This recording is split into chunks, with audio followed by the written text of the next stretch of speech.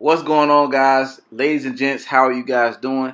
This is your boy Dentari's Lock coming at you guys with another video. I know it's been a little minute. A lot of things been going on, but you know how this pandemic thing is going on. But we're going to get through it. But let's get to it. A lot of different things have happened with my Bucs since I've been on. A lot of different things.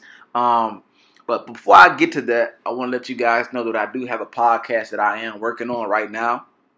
It's called NBA Fast Break. We usually are on Sunday, 8 to 9. We're talking about the NBA right now, and then we're working on doing an NFL podcast as well. But with things going how they are, we just have to maneuver and use what we have. So, but back to the main topic that I want to get on in this video. So I want to talk about just the offseason that my Bucs have had. There's a lot of things that have happened, that some good and some bad. As you see, we have a lot more fans than we've ever had since some of the transactions that we have made. A lot of people are hopping on the bandwagon already.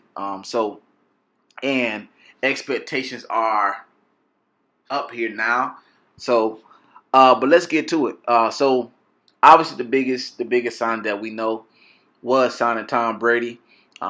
Signed Tom Brady to a pretty decent deal.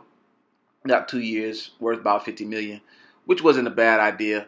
My thing behind this, how I first felt about it is, okay, you know, I love my team, but I think a lot of times how the front office think unbiased more than just team and act, you know, just, well, I'm a fan mindset. That's not how I think. I think more so of why are we not playing good? What's the reasoning?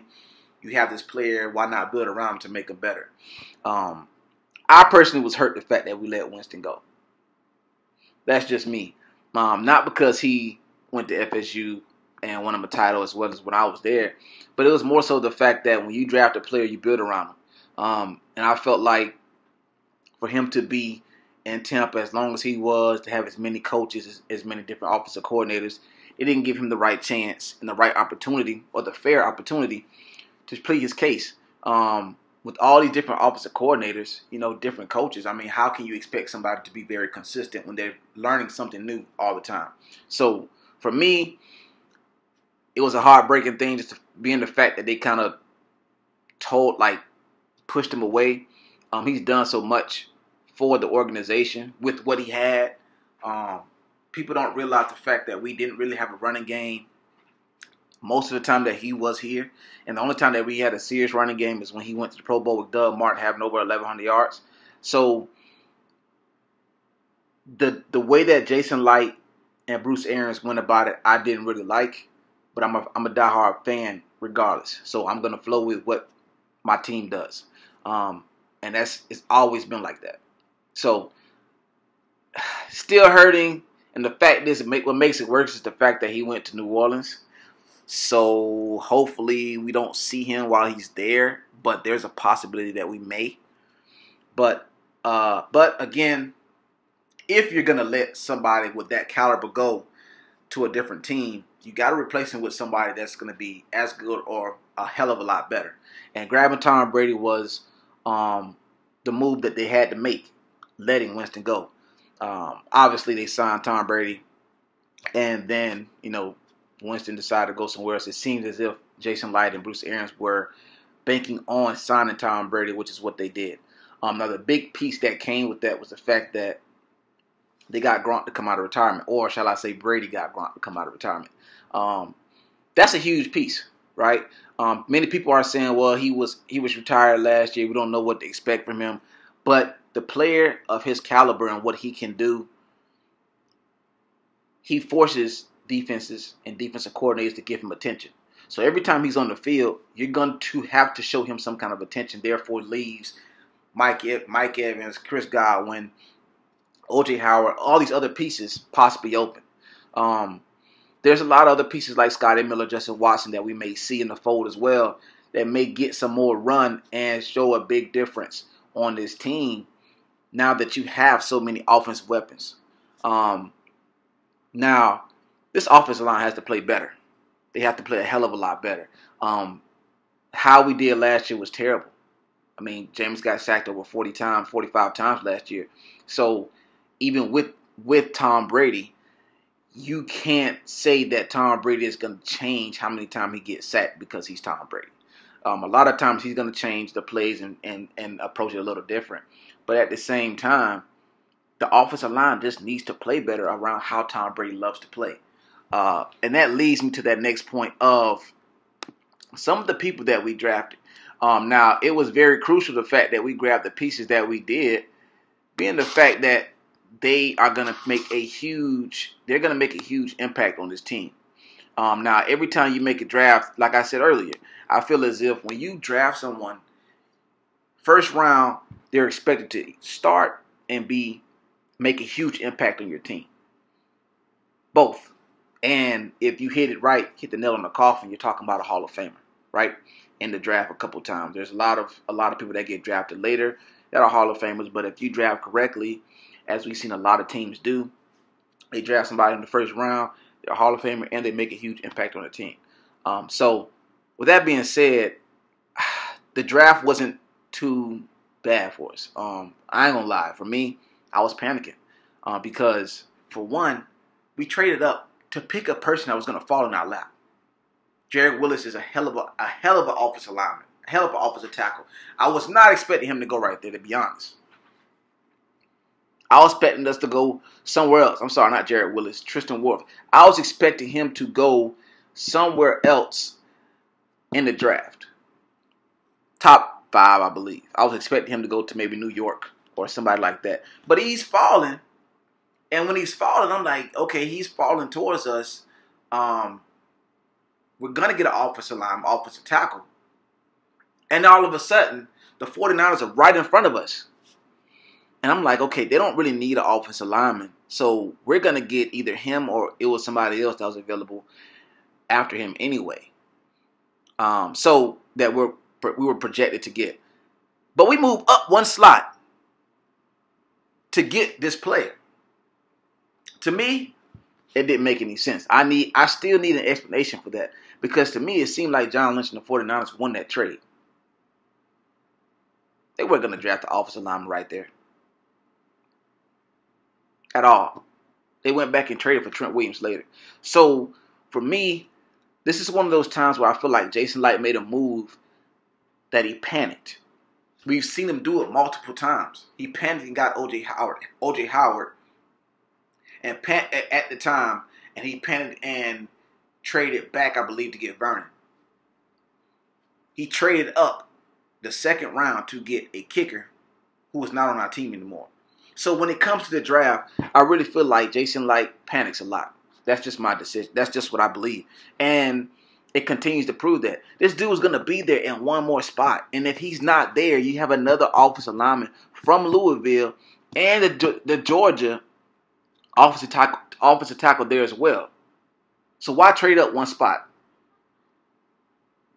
So, but I'm happy with the pick, though. I mean, it was a great pick. I mean, he's going to make a huge impact for our team. Tristan Wirfs is going to be a hell of an offensive lineman. He should be a Hall of Famer.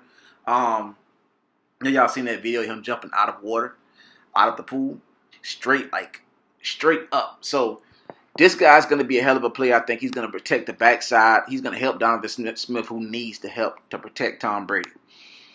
Another pick that we made that was huge was Antoine Whitfield Jr.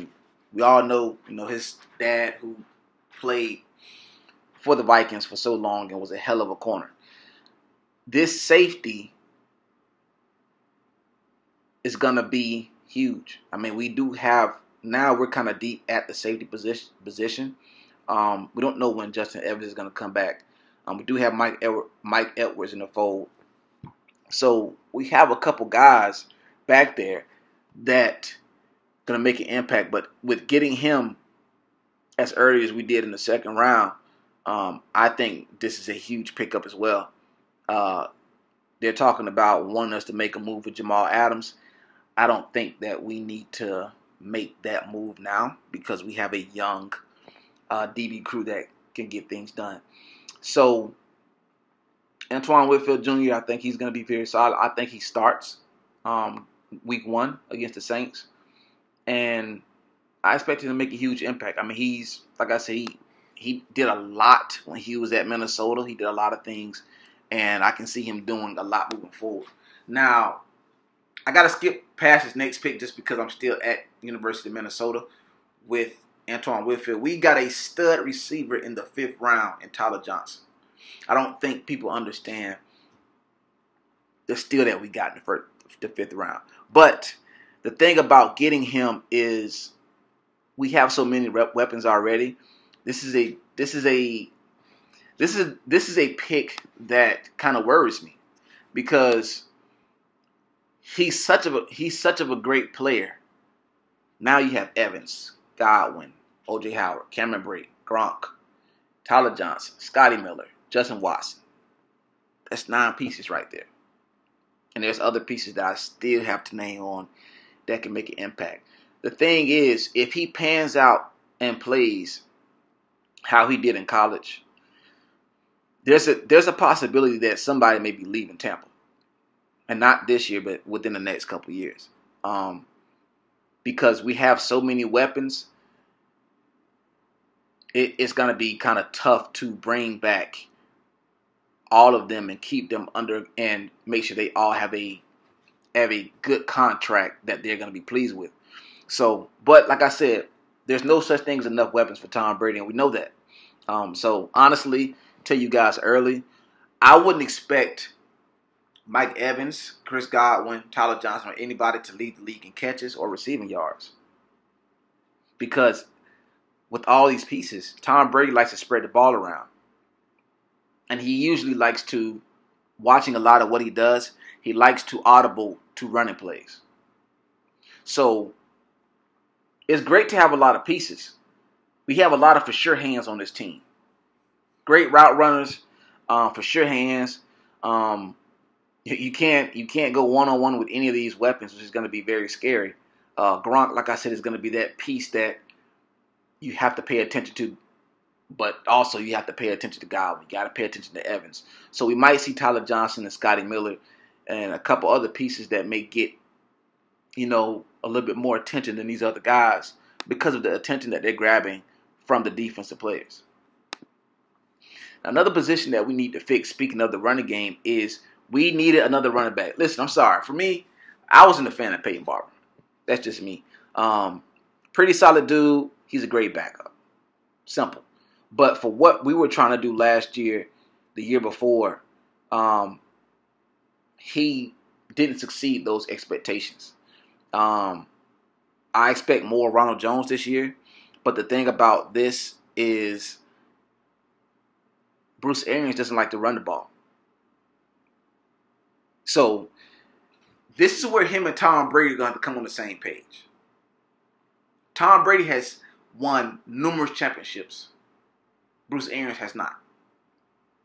So at some point, Bruce Arians is going to have to tweak that offense around Tom Brady. And one thing I think that he's shown that he's doing it is drafting this running back, Keyshawn Vaughn, out of Vanderbilt, is you need a numerous amount of running backs to give Tom Brady the chance to, hey, I don't like this play against his defense. I'm just going to hand it. I'm going to hand it to the running back for 2 or 3 yards. Even more. Come on now. Sony Michel last year, James White, Rex Burkhead. They had so many receivers on their team usually that one of their running backs don't dress. That could easily start on any other team. So we need to have that same build around Tom Brady for these next 2 years. Now, picking up Keyshawn was very huge. The only thing that pissed me off about that is the fact that they had an option to grab Leonard Fournette as well.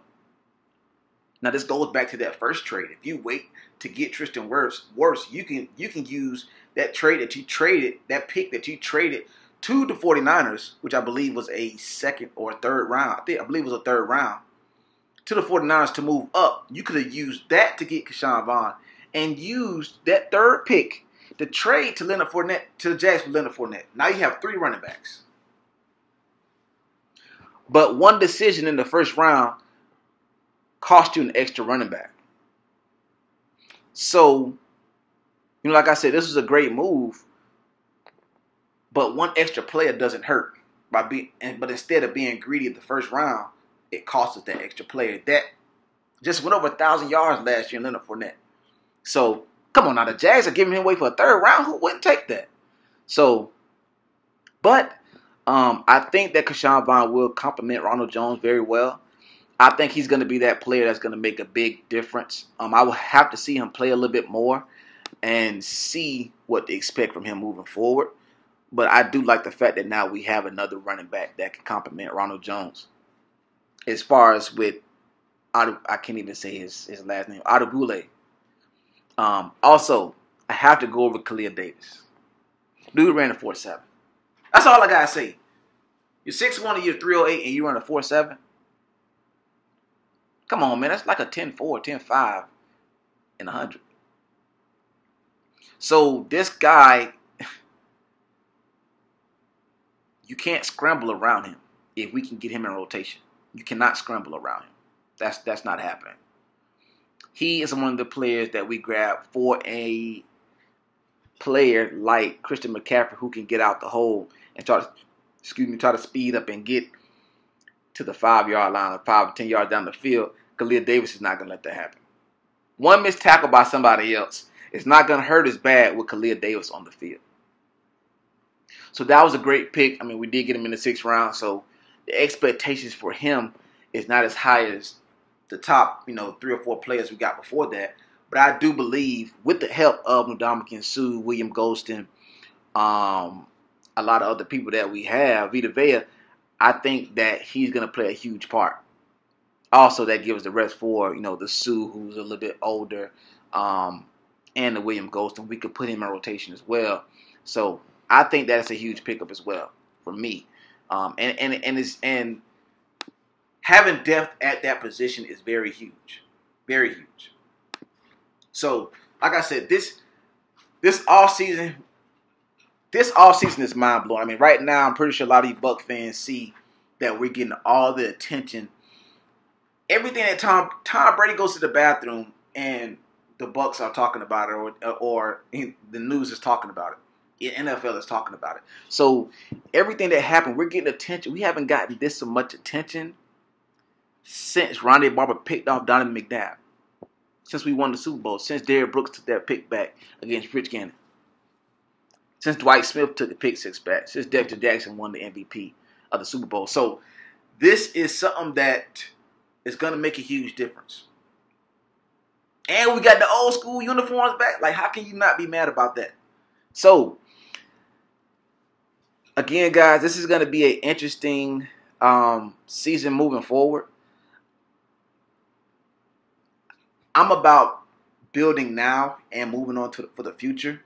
I'm hoping that, and we will see moving forward, what Bruce Arians and Jason Licht has in store to when Tom Brady is gone. Because right now, our backup is Blaine Gabbert, and I'm not too much of a fan of him coming in after Tom Brady. So, guys, this is going to be a long season ahead. I will be back on more videos. I will be talking about different things outside of Bucs. I will be touching on a lot of different things, being the fact that we do have this pandemic. So it's going to be a very, very interesting season. Guys, make sure y'all subscribe and like my videos. I definitely appreciate it. Give your comments. Drop comments, ask questions. I'm going to definitely be on it, man. I'll definitely be here. I mean, like I said, this is going to be an exciting season. And then on top of that, the Super Bowl is in Tampa. I will be there. The Bucs go to the Super Bowl, I will be there regardless. There's already a couple games that I plan to be at in Tampa. Got to be in Kansas against Kansas City. Got to be there. Minnesota, I've already got. That's around my birthday time. December 13th is when that game is. Definitely got to be there. So there's other games that I plan to be at, but out of all of them, if we do make that move, making the Super Bowl, I will be there. But again, guys, like I said, make sure you guys check out my videos. I will be here. Black-813 is me on Instagram and Twitter. Black, the word dash, numbers 813. Check it out, and I'll be on more videos, man. Go Bucs.